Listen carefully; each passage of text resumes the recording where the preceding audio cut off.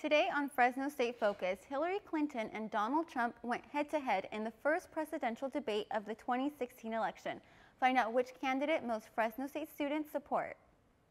Plus, the Central Valley Honor Flight traveled to Washington, D.C. for the 11th time, what some of the veterans experienced and how they were recognized. And last year's Rookie of the Year at the Rodeo College National Finals is back at it again, what she hopes to accomplish this season with the Fresno State Rodeo team. Fresno State Focus starts now.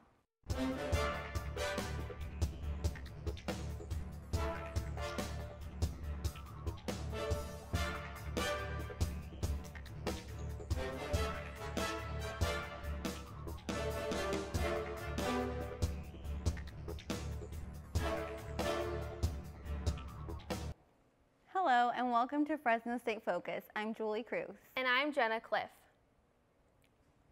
The first 2016 presidential debate between Democrat Hillary Clinton and Republican Donald Trump was on Monday. ASI held a viewing party for students in the University Student Union. About 130 people attended the event. After the debate was over, students took part in a discussion on who they thought was the better candidate. They also had the opportunity to register to vote.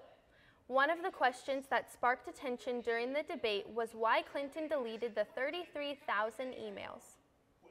I was kind of like, boo, like maybe that's not the most important thing to be talking about in the debate today. So I think little things like that were really what kind of sparked the crowd today. CNN says their voter poll shows Clinton won the debate 62% to Trump's 27%, but more Democrats may have responded. The morning crew from B95 Radio has teamed up with ASI for their student tailgates this season. You can find Carmen and DJ John Magic tabling at the ASI tailgate. ASI wanted to reach out to the students, and what better way than with teaming up with some radio DJ favorites.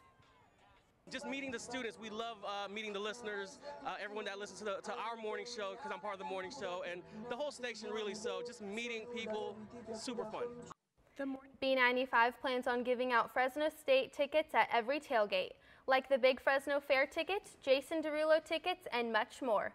Any student can stop by the tailgate as long as they have their student ID on them. The tailgate is located in the red lot at spot 57. Students can also help themselves to free food, drinks, and candy.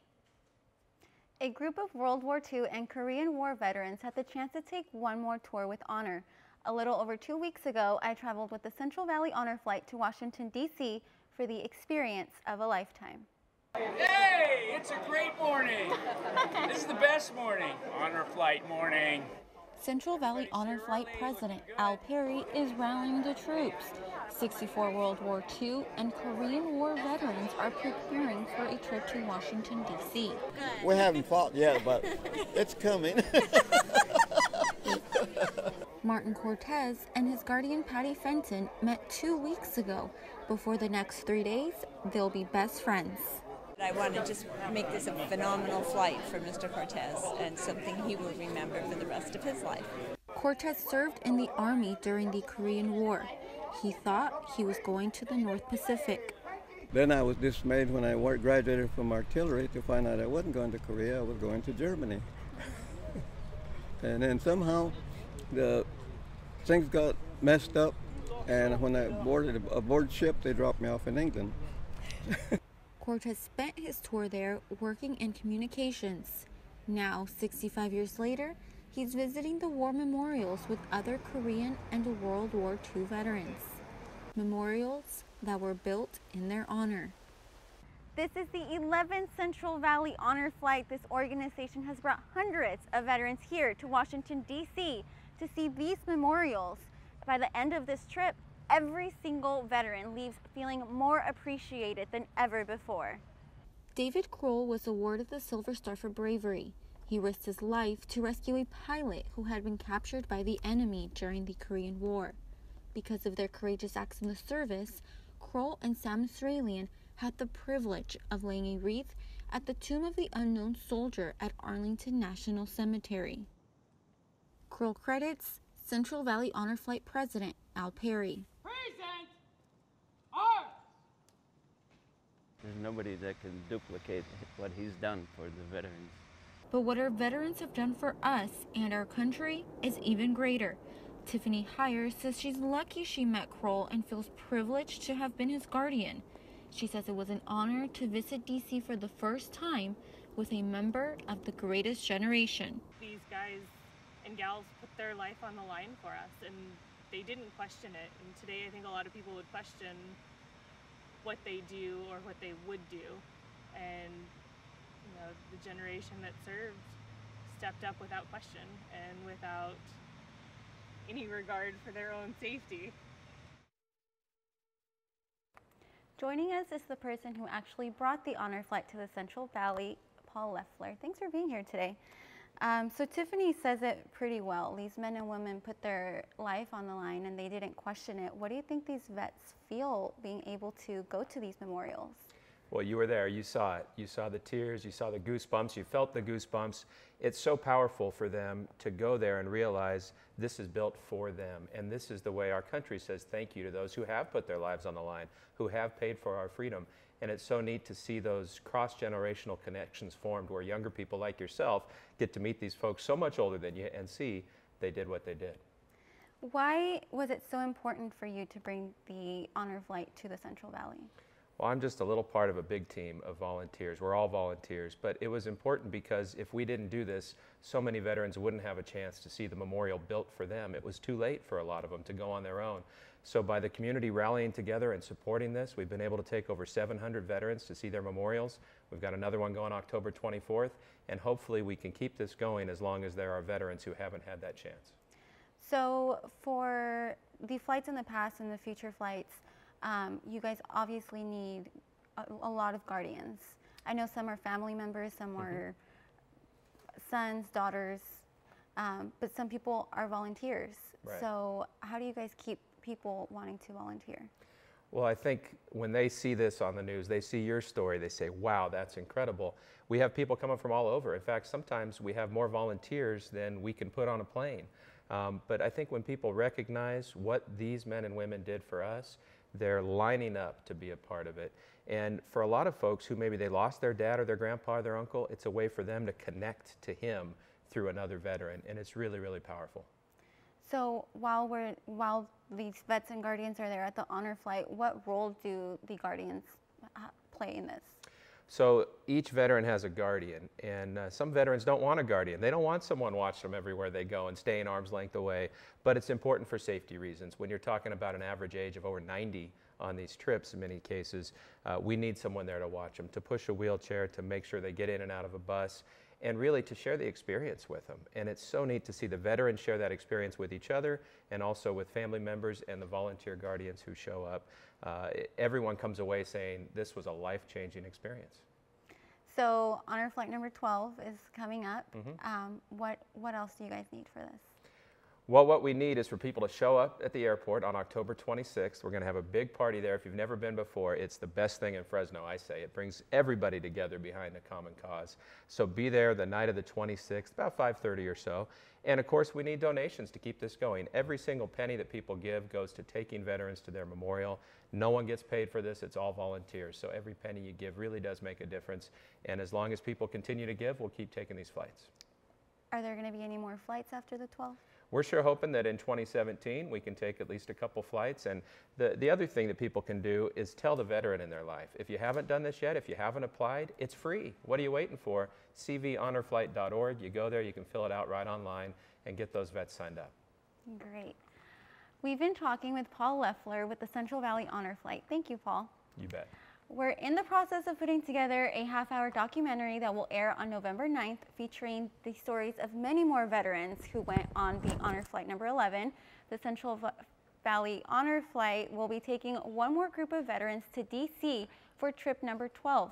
You can still donate at cvhonorflight.org, and remember that no donation is too small. Pressure to find a job after college is tough, but some Fresno State students are one step ahead. They attended the Excellence in Journalism Conference in New Orleans last week. Liz Juarez tells us why this is an eye-opening experience. Student and professional journalists are learning how to cover mass murders with integrity. The murderer killed my son and shot 70 other people and a 6-year-old girl. Tom Teeves shared his grief and hopes that journalists learn to be more sensitive when covering crime stories. More than 100 students attended the conference to learn how to improve their skills. Fresno State students were able to enjoy some really great opportunities this week by joining the Excellence in Journalism Conference in New Orleans. Yeah, which one? Really good. Multimedia senior Sierra Downey was excited that Native American journalists were part of the conference. As you know, they have NAJA for the first time, partnered with EIJ and SPJ. So we're getting a lot of outside information that wasn't coming in, I think, last year. And I'm really appreciative of that personally. Downey is working on a radio documentary on Native Americans, and the connections she made were extremely valuable to her. We'll see, man. I'm optimistic about my future. University of Texas student Jesse Diamba was part of the EIJ newsroom, a group of students from across the country who covered the conference. You need to know how to talk to people. If you don't, just put yourself out there. Just go, hey, how's it going? Look them in the eyes. Apart from socializing and attending workshops, students had some downtime and enjoyed a live jazz show hosted by CNN at the House of Blues. When they weren't playing, they were working. Organizer Karen Hansen says there's something for everyone. We try really hard to have things that appeal to students, to new pros, to people at all different levels and in all different mediums. Conferences like this help give aspiring young journalists a chance to grow and become the storytellers they have always wanted to be. Ms. Suarez, Fresno State Focus. 2 Fresno State students were part of a news team that covered the conference for the Society of Professional Journalists. Jordan Kemp and Natalie Ney competed against students around the country for a spot on the 14-student news team. Their stories were published on the EIJ News website and were read by hundreds of conference attendees. And as young journalists, we can sometimes get things wrong or do things incorrectly, and it can really offend some people. And so I got to take away a lot of experience in knowing that when I did cover these issues and I did cover these panels as part of the EIJ News team, I did it correctly, and I'm going to be able to do that for the rest of my life. One of the many benefits included full access to all of the events and newsmakers who attended the conference. Students had one-on-one conversations with nationally known journalists Charlie Rose and Marty Barron. That's pretty awesome. They got to meet all these professionals, and seems like it was pretty competitive for a 14-student news team. Yeah, I agree. It seems like that will really help them in their future, and that's definitely a great resume builder. It is. Coming up on Fresno State Focus, we'll preview tonight's President's Forum of Inclusion, Respect, and Equity with keynote speaker Dr. David Pilgrim. But first, Garth Brooks rocked the Save Mart Center all weekend. We'll take you backstage with the country legend.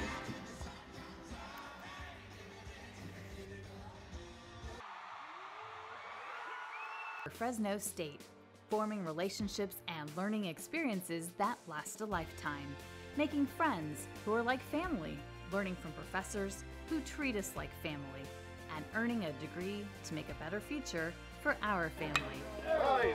Engaging our alumni generation by generation by generation. This is our Fresno State. Welcome to the family. Success. Success. At Fresno State, it's no secret. It's discovering new ways to change our world. It's creating opportunities as diverse as our community itself. It's in the distinction of our graduates as they lead us into the future.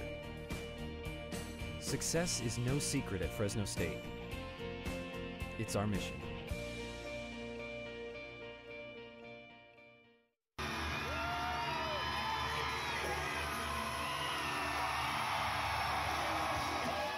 The sound of fans screaming was deafening inside the Save Mart Center, and Garth Brooks loved it. Brooks played a few tunes from his most recent album, Man Against Machine.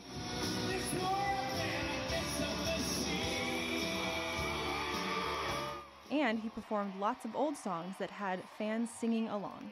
We can talk about the old stuff all night long, right? Now let's find out who knows the words to the old stuff. Brooks and his wife Trisha Yearwood sang a couple duets, and then Yearwood did her own set, including a tribute to breast cancer survivors in honor of her mother who died from the disease. On Friday, before the first concert, Brooks and Yearwood met with the media to talk about the tour and coming out of a 14-year retirement.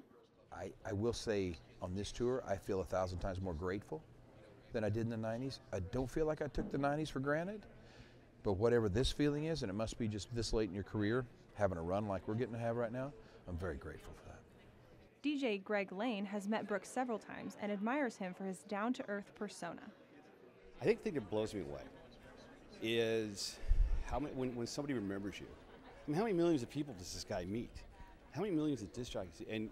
And you have a connection, and that means a lot. Thank you so much. Thank you. Brooks also invited student media to the news conference. Collegian reporter Jenna Wilson couldn't believe her luck. Oh, I felt like I was gonna throw up because I was so nervous meeting Garth Brooks and Trisha Yearwood. I'm a huge fan. Even though I'm 21, like I grew up on country music and it's in my family, and it really does move me. Even listening to the music this morning, I felt like I was gonna cry. Wilson also attended the concert as Brooks' guest. In this case, an answered prayer. Natalie Nigg, Fresno State Focus. And that was Natalie Nigg reporting. Thank you, Natalie. Big news for this week for Garth Brooks. Friday during the concert, Yearwood announced that the country star has achieved 7 Diamond Awards for albums that have sold more than 10 million copies each. If you're looking for fun this fall semester, why not go experience the creative minds of dance students? Fresno State's University Theater class will be hosting a performance that they choreographed and taught each other within 12 hours of class time. Students say the class was stressful, but they're excited to show off what they've pulled through under pressure. They also hope to recruit more students for future productions.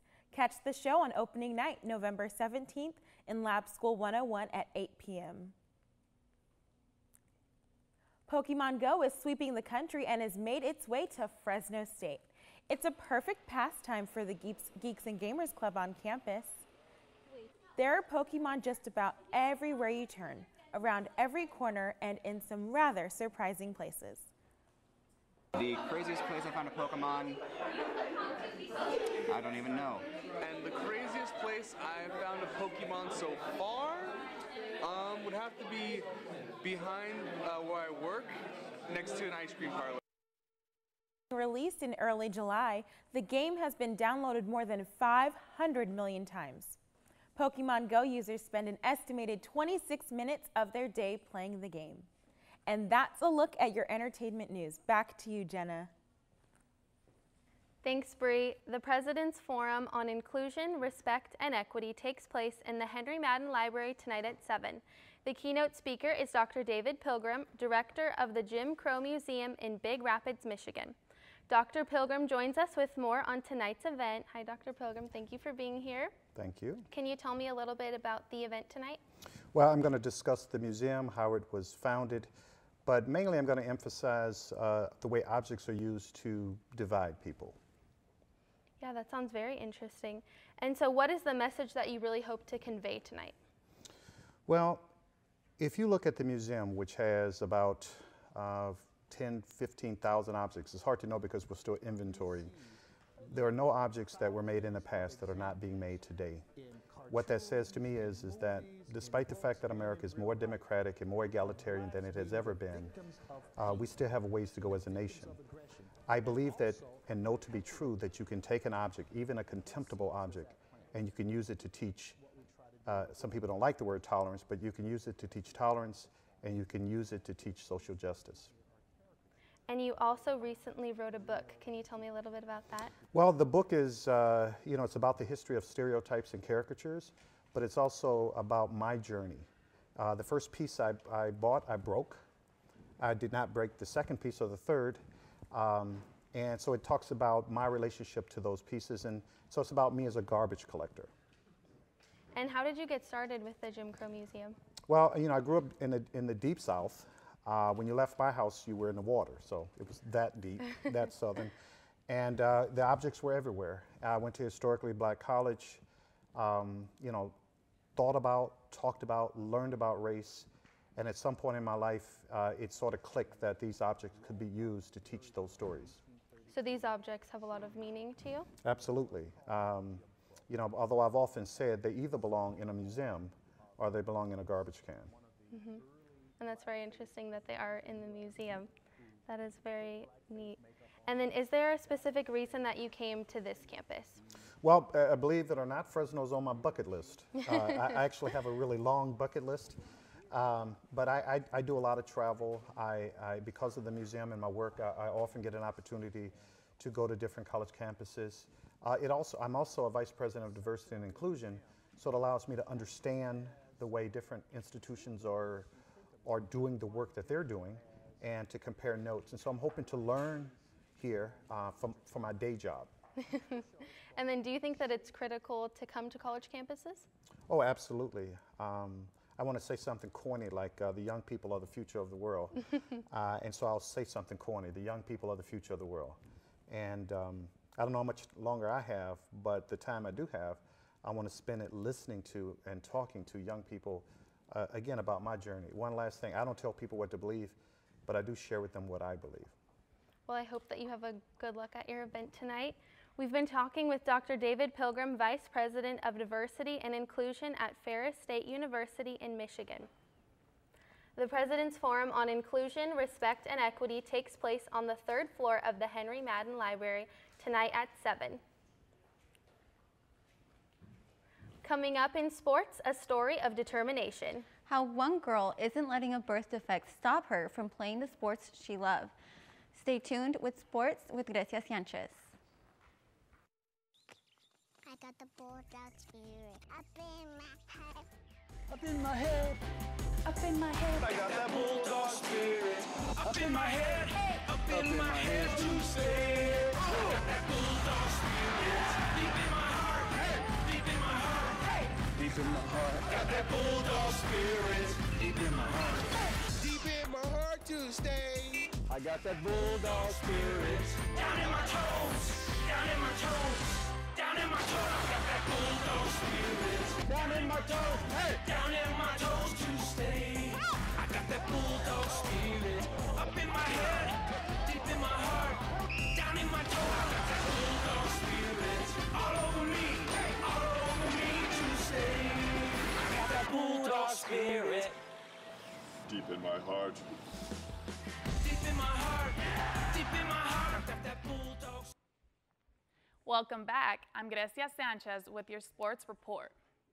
There are plenty of reasons why Mariah Mercer could stay on the sidelines, the most obvious being that she can't walk.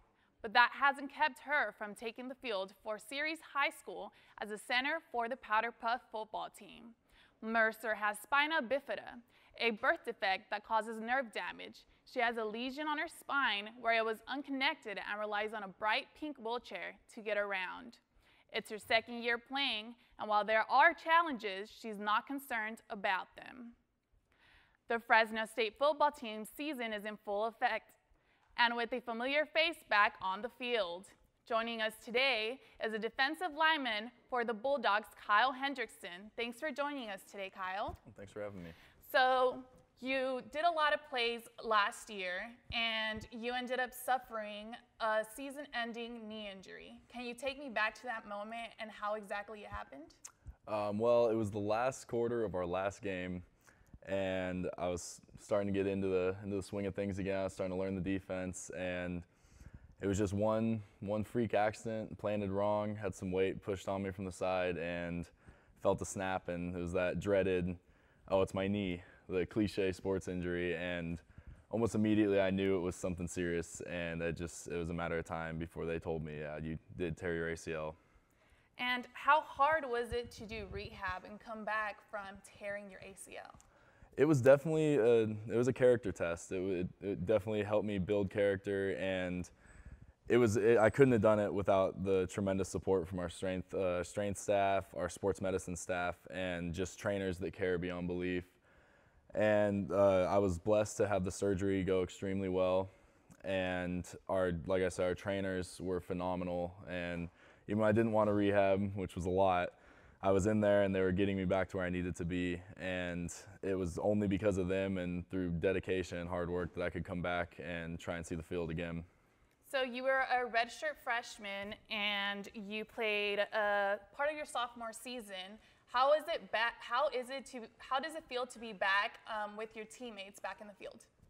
It's an unreal feeling because I've been with the team, but when it comes to certain physical events, it was tough to just watch them from the sidelines. It was tough to not be able to go through that grind that all my brothers had to do in the off season, and I just had to sit there and watch. And it was good when I could finally start getting back into things and they could push me and tell me, okay, now you can run a little bit more, now you can squat a little bit more. And we just kept pushing it and pushing it and pushing it until eventually I could come back in. And when I first found out that I was cleared by my doctors and I could come back for my teammates, it was unreal to be back on the field, and it felt so good to put those cleats back on. All right, well, thank you so much, Kyle. We've been talking with Fresno State defensive lineman Kyle Hendrickson. When heading out to support your Bulldogs this year, you may notice a few changes. The athletic facilities are now closed off, providing student athletes with security and safety. While student athlete safety was an important part of these changes, event operations say that they were actually designed with the fans in mind as well. Our long-term plan of Bulldog Stadium and expanding it, so it came as an athletic department as a whole. We're fundraising. It's probably a 5-year plan or so. The first phase is to add the fences and expand the footprint because we are going to be working on the east side, the north side, and the west side. These fences may be only a small part of the process, but they bring fans one step closer to a brand new football stadium. And Jenna, I hear the Fresno State Rodeo team is starting their season. What have they been up to? Well, Gracie, the Bulldoggers are back at it and they are ready for another year. Here's a preview of their accomplishments last year and where they hope to go this year. To some, this may look like a way of keeping people out. To Brittany Diaz, this is the entrance to her world. Diaz is a sophomore. She competes on the Fresno State Rodeo team. Last year, in the College National Finals, she led the team to its highest ever placing. They took 10th place overall. Diaz won reserve and was named Rookie of the Year. It's a little overwhelming, I'd say, coming in as a freshman, but I kind of just took it, just like every other rodeo. I'm like, I'm not going to put a whole lot of pressure on myself. Teammate Ryle Engelhart knew Diaz would do well at Nationals. When I heard that Brittany was doing so well at Nationals, it was no surprise because she is just a stud like that and does work all the time. So it was just very exciting to hear our team on the map. Diaz hopes to top that performance this year. For this year, I'd like to go back to the College National Finals Rodeo, hopefully leading the region like I was last year. Hopefully I'll come in and I'd like to take that national title. If you think Brittany Diaz does it alone, think again. It takes two to play this game. The relationship I have with my teammates, I have with my horse, if not more. Diaz sees her horse Bo as more than an animal. He's like family. Coach Tony Branquino has been a positive help for her and the team as they start a new year. My expectations are huge every year. I hope to win the region, to come away with women's all-around champion, win every event championship, go to nationals, and walk away as a national champion women's team. Coach Branquino and Diaz both hope this will be a great year for the Fresno State Rodeo team. To get to nationals this year, I hope to just do exactly what I did last year, practicing with the team, practicing as often as I can, as much as I can, without putting a whole lot of stress on myself, and doing it with God by my side. Next week on the Fresno State Focus, a bullfighter who risks his life for the love of his job. Plus, local artist Z Will talks about how he got started in music. And a family-owned creamery provides organic sweet treats to the Fresno community. Thank you for joining us, and we'll see you next week.